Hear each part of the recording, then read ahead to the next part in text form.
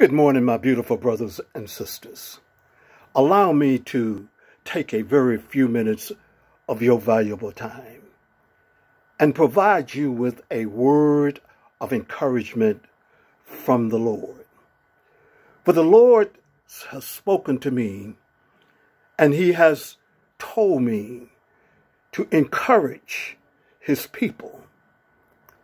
And this is what he wants me to provide to you today. And this word of encouragement is coming from the book of Isaiah, chapter 60, and in verse 1. And when you have a moment, just take out your Bible, open it up to Isaiah, chapter 60, and verse 1, and read the first 3 verses of this message. For God says to you this morning,